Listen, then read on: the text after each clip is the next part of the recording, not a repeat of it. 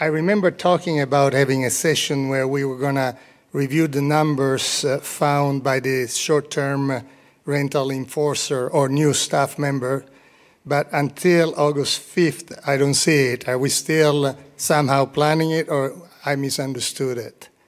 I'll let Dana answer that.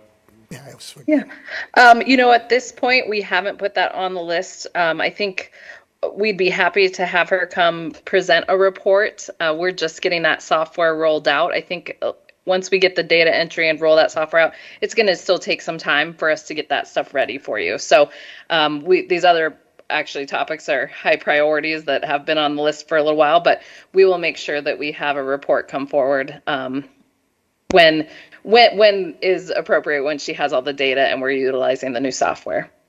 Thank you.